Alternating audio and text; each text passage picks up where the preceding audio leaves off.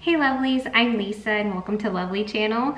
Today I am sharing with you a Bible study with me. So I just want to share with you guys kind of what I've been doing for my Bible study most recently, and you can kind of come along and do it with me if you want to. I did post a quiet time routine, like an updated quiet time routine a few weeks ago. So this is what, like for the Bible portion, what I've been doing actually just for the past week. I've just started doing this. If you enjoy faith content like this, please be sure to give this video a thumbs up if you want to see more like this on my channel. And if you're not already, make sure to hit that subscribe button. That way you'll never miss a video. So I was telling you guys about my quiet time morning routine that I like to do. And again, you can go check out that video. I'll have it linked below so you can kind of see an overview of what like my whole quiet time normally looks like. So I would normally be doing this whole thing a little bit earlier in the day. I wouldn't even be dressed yet. I'd be in my pajamas. And I usually do this after River and I have breakfast. I'll read River a story from his Bible, and then I'll sit down and do my quiet time routine. But I waited to do this a little bit later today just because I wanted to get ready and stuff for this video. So we're just gonna be doing the Bible study portion. So literally probably just like the past week, maybe not even fully a week yet, my husband and I have started doing this new thing, and my husband's the one that heard about it. He's been listening to a lot of John MacArthur lately, and I believe he got this idea from him. But it's to take one book of the Bible at a time and keep rereading that book of the Bible over a whole month. And this idea is really cool because he was saying the whole idea behind it is that you really get to know that book of the Bible. You know where certain passages of scripture are at within that book when you're reading it kind of in bigger chunks, but over and over again. You really just become familiar with that book of the Bible and what is in there.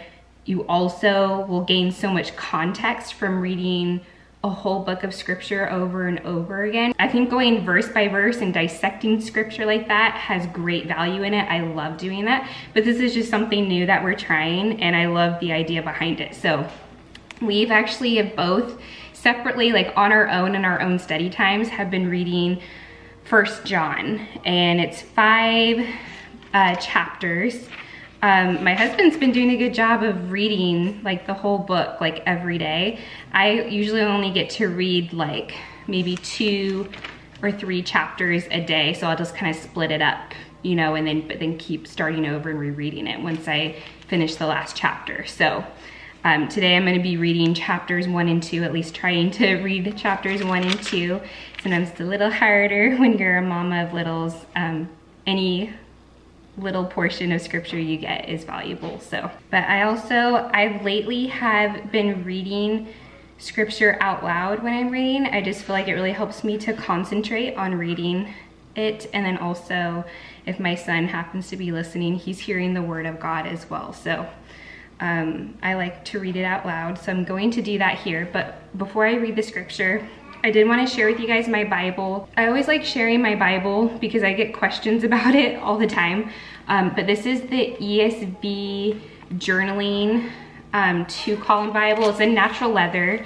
They actually don't make this exact Bible anymore, sadly. At least I don't believe they do. If I can find it somewhere, I will, but I think they haven't been selling this for quite some time. However, they do sell this one, which is really similar. This is one of my husband's Bibles. This is also a natural leather Bible, but it just has the strap and flap on it. It's still ESV. Oh, I had it upside down. It's still ESV, and it's a journaling Bible as well. So you get the columns where you can take notes, but this one is a single column. So the scripture just goes right across rather than having 2 columns. See, I'll show you the difference. Because mine has, see how mine has 2 columns over here. But I think they make this in a double column too. And there's a few different sizes that you can get, I believe, as well. So I'll have this link linked below and any other similar ones I find.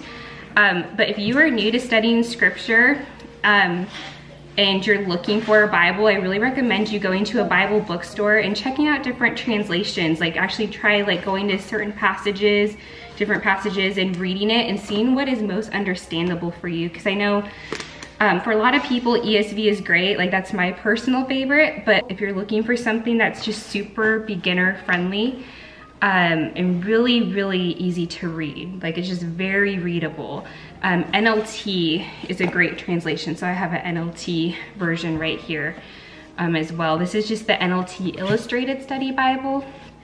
I think we have a review on this Bible on our channel, and over time, you know, after using it and stuff, I love this translation. The NLT study notes are just kind of okay in my opinion. My favorite study notes are probably the ESV Study Bible if you're looking for notes just to help you with studying and stuff. That's probably one of my favorites. We also like the Chuck Swindoll Study Bible. Any of the ones I'm talking about, again, I'll have linked below if you're looking for a good Bible for you or someone else in your life. So, okay, so I'm gonna go ahead and jump into reading the scripture. And before I do, I always like to just ask God to reveal his word to me and help me to understand it. So, dear Heavenly Father, I just pray that you would open my heart, my mind, and my eyes to your word, Lord. Holy Spirit, I pray that you would guide me as I read your word. Help me to understand it and do what it says. I pray I would grow closer to you and be more like you and just fall more in love with you, God. I pray this in Jesus' name, amen. Okay, so 1 John chapter 1.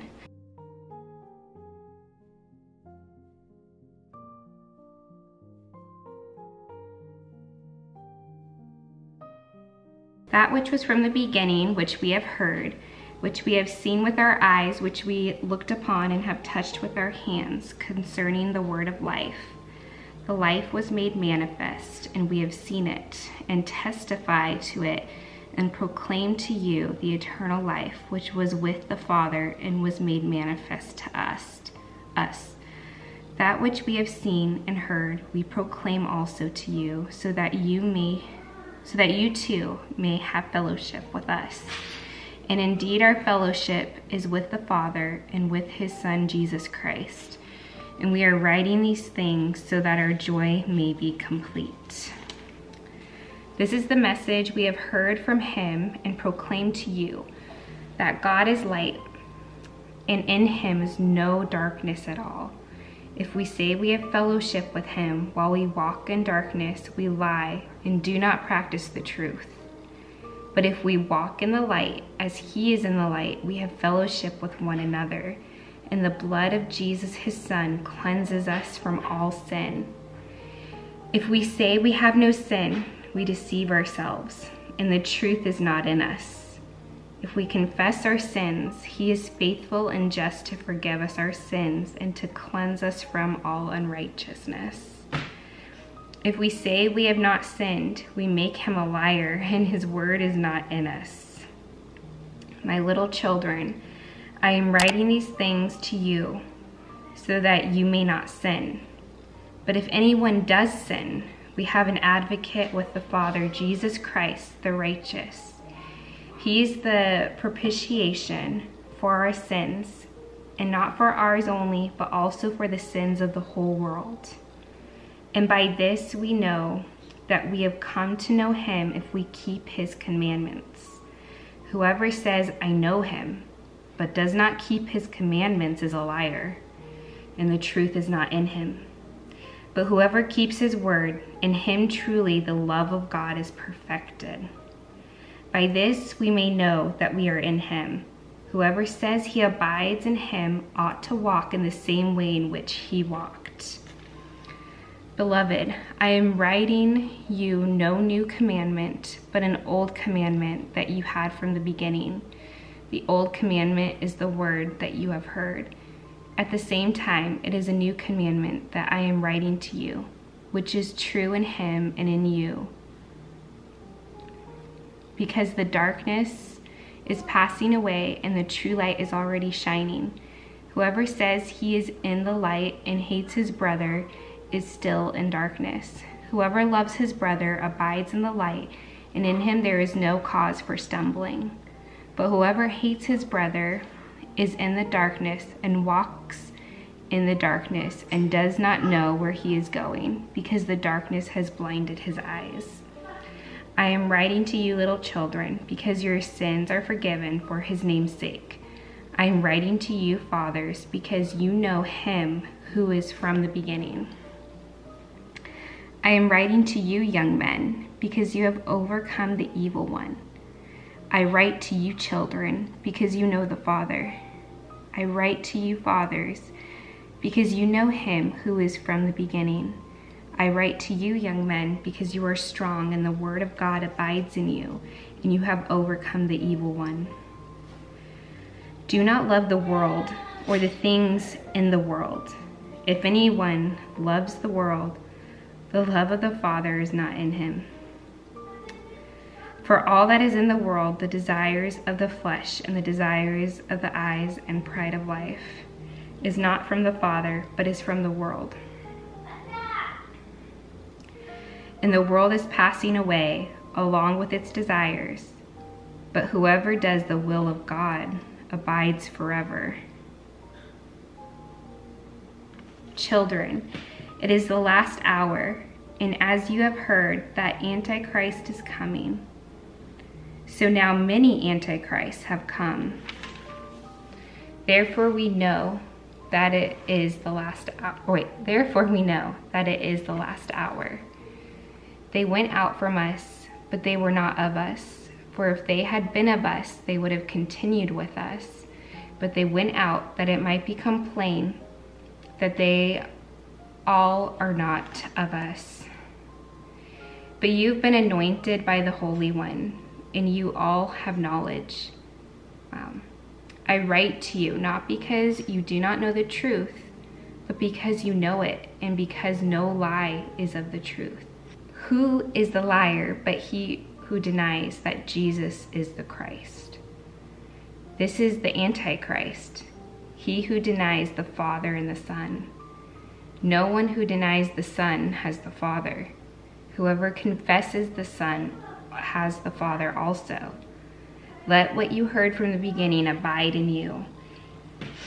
If what you heard from the beginning abides in you, then you too will abide in the Son and in the Father. And this is the promise that he made to us, eternal life. I write these things to you about those who are trying to deceive you. Yeah. But the anointing that you received from him abides in you, and you have no need that anyone should teach you. But as his anointing teaches you about everything and is true and is no lie, just as it has taught you, abide in him. And now, little children, abide in him, so that when he appears, we may have confidence and not shrink from him in shame at his coming. If you know that he is righteous, you may be sure that everyone who practices righteousness has been born of him. And then it continues on to chapter 3, which I really want to keep reading, but I'm going to stop right now. But this is just, it's crazy how relevant this is to today.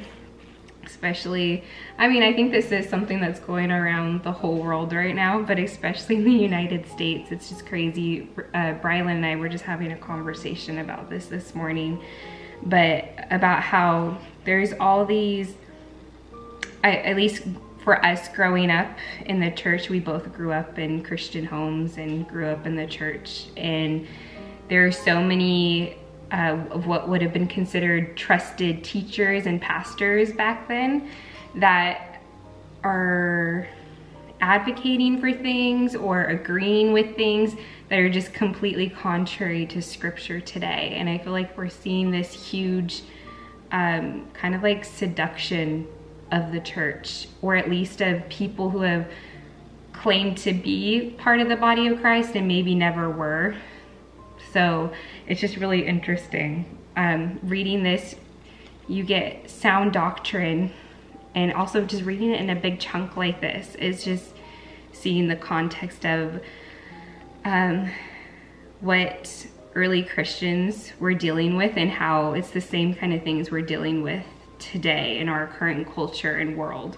the way we can love Christ and know that we are a part of him is by keeping his commandments. Like, that's just a part of it. Today, so many people want to say things aren't sin, even though they are clearly according to scripture, in the name of love. But when we read the word of God, we know that love is truth. It's speaking the truth. That's what true love is. And I think a lot of these words get twisted around in worldly definitions, but when we look at the biblical definitions of things, we can see what those words actually mean and how they are to be lived out in the Christian walk and in our life. Even this part, do not love the world or the things in the world. If anyone loves the world, the love of the Father is not in him. Like, John is just making it very clear here who is of God, who is born again, who is in Jesus, and who is not. He's made it very, very, very strong and clear. And that's what I love about reading God's word, is it brings truth and it makes things clear. It's not confusing. We can go out into the world and you hear all different kinds of things, and it can bring confusion because there's so many different truths. There's really only one truth, and that comes from the word of God. And then even, I was talking to Bri about this, because this keeps standing out to me. It's interesting how we've been in the last days since Jesus ascended into heaven. After he rose again from the dead, he appeared to the disciples and many other people, and then he ascended into heaven. We've been in the last days since then. But John here says, children, it is the last hour. And as you have heard, the Antichrist is coming, so now many Antichrists have come. It's just interesting how he refers to it the last hour, and this was how long ago? How long ago was this written? Probably somewhere around 80. Okay, so around 2,000 years ago this was written, and he called it the last hour. So I told Brian, I'm like, I feel like we're in the last minute. But I don't know. And then even how he talks about here, how when we are in Christ, we have knowledge through the Holy Spirit. We can read and discern, we can read his word and discern the things that, different teachings that are coming at us. And we don't have to be taught. It's not saying to not be taught, but we don't have to be taught because we have knowledge through God's word right here and through the power of his Holy Spirit. In using discernment, being careful about what we hear and what we proclaim as truth, because there's lots of different teachings out there. There's a lot of deceiving teachers out there that sound good, but when you really look at it, it is not scriptural. It is not truth. So this has just been really encouraging to read. And I know for myself, when I'm in God's word and I'm reading stuff like this, it just builds me up, and knowing that, okay, I can use discernment, and God has given me discernment, and he has truth here that I can always go back to and fall back on. So I hope that encourages you today too. But I also, that's it for this Bible study portion.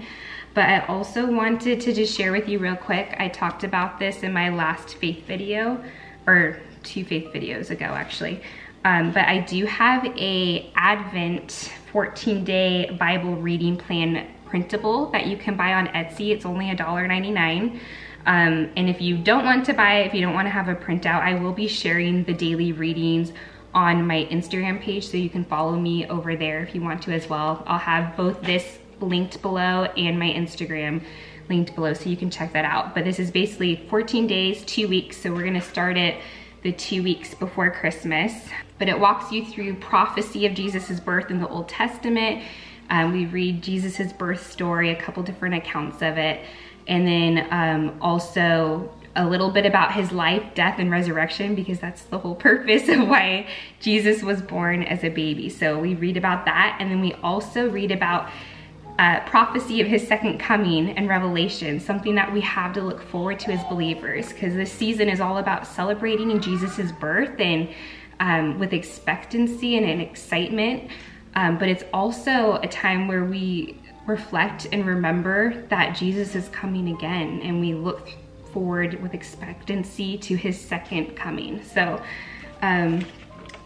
that's basically what this reading plan is all about. The passages are very doable, so if you want to check that out, I'll have it linked below. But thank you so much for studying God's word with me. I hope you guys enjoyed it, and if you want to see more videos like this in the future, again, give it a thumbs up. Let me know in the comments below if there's any specific passages you want to read together or whatever. We could do that. And subscribe if you haven't already, and I will see you guys in the next video. Bye.